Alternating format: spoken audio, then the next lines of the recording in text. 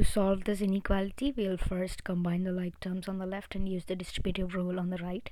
So that's minus 3.8x on the left, less than 6.9 times 2 is 13.8, plus 6.9x.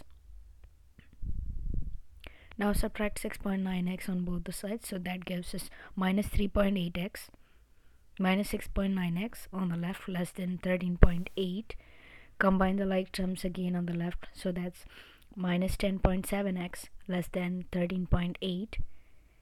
And in our next step, we divide minus 10.7 on both the sides. So that gives us x greater than minus 13.8 over 10.7. You can take away those decimals by multiplying 10 over 10 on the right. So that gives us minus 138 over 107. Put this in the interval notation. That's minus 138 over 107 comma infinity. This fraction is approximately close to minus 1.289. So we'll plot in decimals on the number line and look for minus 1.289 on the graph and mark it.